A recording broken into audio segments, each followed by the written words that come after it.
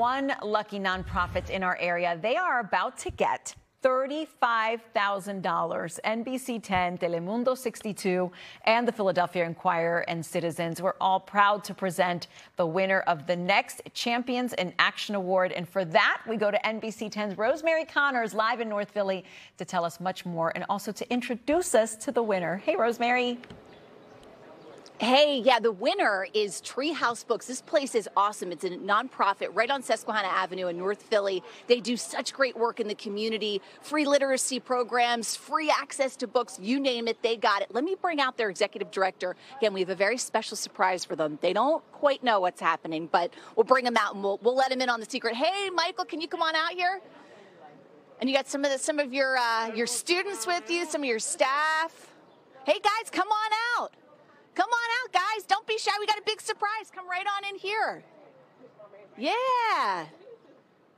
So we are here. We are live on TV and online. My name is NBC10's Rosemary Connors, and we are here to tell you that Treehouse Books is getting a special recognition today. You are our champion in action, and I'm going to pass the mic over to my boss, the president and general manager of NBC10 and Telemundo 62, Ric Harris. Ric, you want to spread the good news? Yes, thank you, Rosemary. Hi, guys. How you doing? So when I walked in, I noticed you all reading and, engaged in learning. Is that right? Yeah. Well, we're going to help you out with that. As Rosemary pointed out, you are a champion in action, Treehouse Books. We have $35,000 in unrestricted funds for Treehouse Books. Clap with that one, right? You also have media and promotional support from our television stations, NBC10 and Telemundo 62, as well as media coverage from the Philadelphia Inquirer. So it's all about raising awareness. It's all in support of the great work that you all do, but it all starts with reading and writing and thinking. That's how you become a successful person, and that's how we help raise and lift a neighborhood. So I'm going to bring my friends in. Rhonda's here. She's going to talk to you a little bit about what's going on here today, but I couldn't be more proud to share this moment with you. Congratulations. Thank you. Thank you. So my name is Rhonda Battis. I am with Citizens, and I am the retail director for the greater Philadelphia area. And I am just so thrilled for us to be here with you, giving you $35,000, as Ric said, in unrestricted funds. Citizens has been committed to making a difference in our community. It is important to us. We have colleagues that live in this community. We have folks that were raised like little kids just like you. I think about myself, who's been an avid reader all my life. The potential is just unbelievable. What you can become, what you can dream up, you can become. So, Michael, the work that you're doing here with this team, with these lovely little kids here, it is phenomenal. I hope that the money helps you achieve your objective. I hope with this $35,000, you can create even greater programs so you have more little ones that you can support. This is just amazing, the difference you're making in the lives of your community, and we thank you for that. Thank you so thank you, guys. Yeah. All right.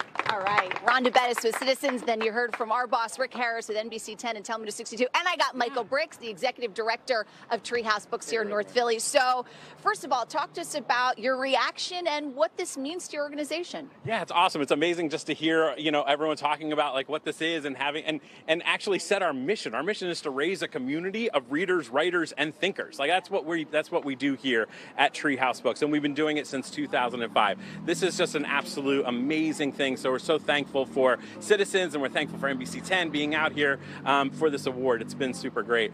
We're actually, right now in the process of growing out of our space. We've been here since 2005, and we have waiting lists for all of our literacy programs.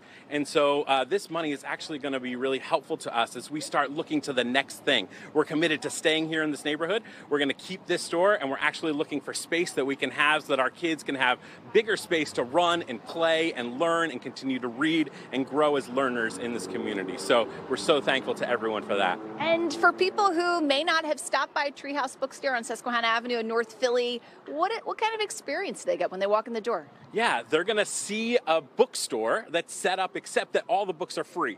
So they can take a book off the shelves, they can bring it home, they can add it to their own home library. And then if they go to the other side, they'll see our amazing literacy programming. And our literacy programming is really the heart of what we do. That's when we're making those one-on-one impacts with kids, and we're investing in their lives as they grow. And we're with them when they're young, and we're with them until they grow older. So. And as you said, I mean, part of the reason why we ended up coming out here is because, you see, we got a nice big crowd with us, and it's a very quaint, very cozy, very comfortable bookshop. But as you said, you are looking to expand because of all the great programming you do. Yeah, absolutely. And we can ask everyone who's watching to help us out in that. You know, you can go to our website, treehousebooks.org, or you can even come down and visit us here at 1430 West Susquehanna. All right. He put it all out there. All right, Michael Bricks, we really appreciate you taking the time. Real quickly, kids, I got like a minute left. They're giving me a minute, so I'm going to take it. How are you reacting to this? What do you think about all this?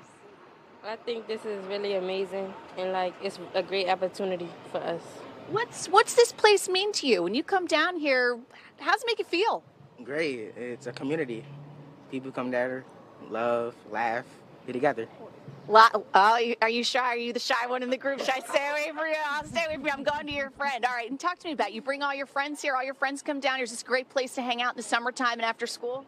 Yes, it's very fun. Mr. Bria here. She's a great person. Help me read sometimes, stuff like that.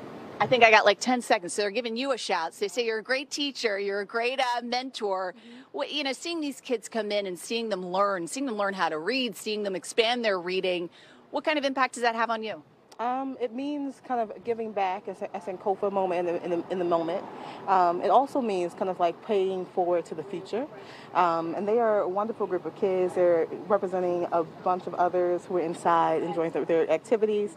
But I think what's really important is that they learn that not only community resources through monetary reasons are good, but also community resources that come in the form of action and social justice. People being there. All right, well, we appreciate the work that all you guys are doing. Again, $35,000. You got support from NBC10, Telemundo 62, and the Inquirer, and of course, $35,000 from Citizens. Lucy, I know I'm over on time, so I'm going to send it back to you in the studio.